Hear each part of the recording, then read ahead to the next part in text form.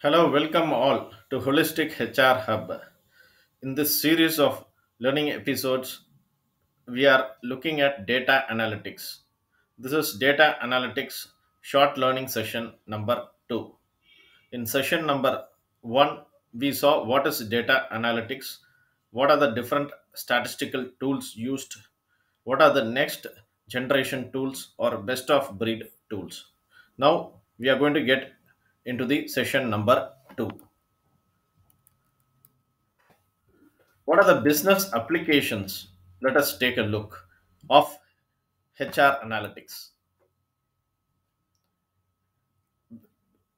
The analytics can be used in the following scenarios. The first one is retention. One can look at whether the retention for a particular organization or a particular function or for a particular location or for a particular vertical or for a particular business is high or low. What is causing it?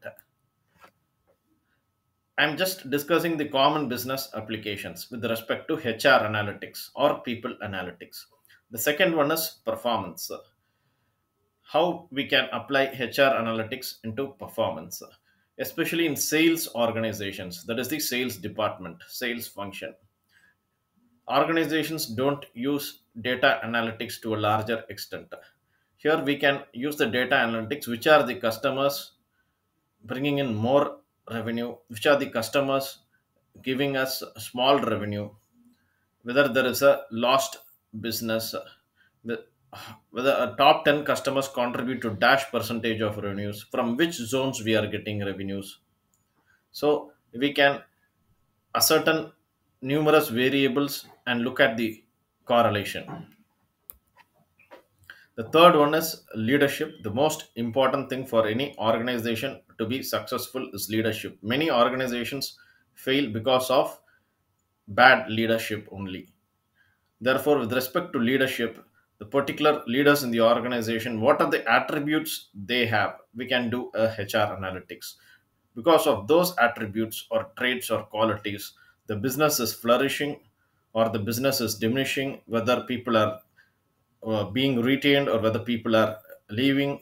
So, the various traits required for a global leader or a good leader can be applied in HR analytics. The fourth one is culture.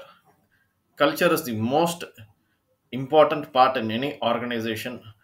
Many mergers and acquisitions fail because of culture only. Therefore, with respect to culture, we can take a look what are the productivity enhancers, what are the productivity detractors, which I have represented in the form of PD. What are the organizational network analytics? Who's communicating to whom, on what frequency, whether they are getting a reply, what is the influence percentage, time data. These can have a major impact in your organizational productivity. Then there is something called narrative analytics. What is narrative analytics? It is storytelling, drawing insights from the data we have and narrating it and visualizing it to the audience and inspiring the audience to take action. That is narrative analytics. And also, with the help of analytics, we can record our voice and narrate the story. The next one is ethical considerations. What are the ethical considerations with respect to analytics? Since many of the data collected, especially with respect to people, are highly sensitive and confidential, the organization should have a privacy policy. Let us look at the ethical consideration. The first one is data privacy, whether the data collected is being kept confidential, whether there is security, whatever the data we have collected is kept within us or is open to the public internet. Fairness. So, especially with respect to compensation and benefits, we'll have to see the fairness of the data we have. Which part of the organization is getting undue increments, undue promotions? These things we can analyze with the help of HR analytics. The fourth one is what is the purpose of collecting the data? Why we are collecting the data? And how we are going to use that data? The first question we should ask ourselves is, as HR folks, why we are collecting the data the why part, and how we are going to use that data.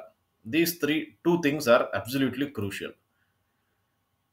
And the last point with respect to ethical considerations is GDPR norms. GDPR is General Data Protection Regulation. It is a European Economic Area regulation, which is applied to the European countries, or any country which wants to do business with the European zone, European Union must comply with the GDPR norms. Otherwise, there is a hefty penalty. Now, moving on. So there is a question often arises to develop a career in HR and data analytics, what is required? Let us briefly look into it. One should look for a company that takes people analytics seriously. They should not do lip service. If we are doing some incredible project and that is not getting attention in HR analytics, and people are not bothered about it, the management team or the leadership team, then that is not the right place for the analytics person or the people analytics person.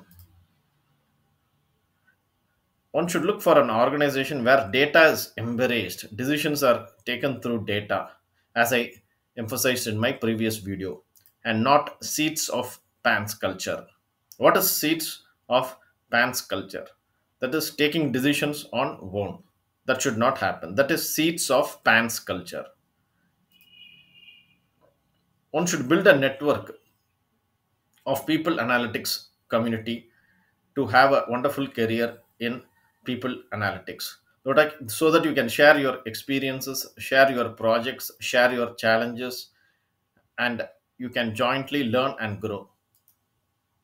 One has to attend conferences with respect to HR analytics to know the latest developments in the analytics domain, and one also has to do projects to get a hands-on experience.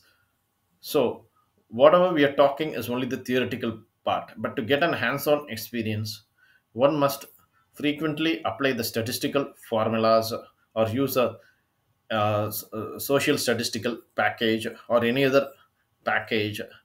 One must be conversant with the Microsoft Excel. And finally, one must continuously upskill, as analytics is an emerging field. And in the next decade, or the current decade, that is 2021 to 2030, there is going to be a increase of 25 percentage in the demand for data scientists or data engineers or people analytics professionals. So with this, I am concluding the learning bite number 2 on HR analytics. Catch you in my next learning session. I am concluding. Thank you for watching.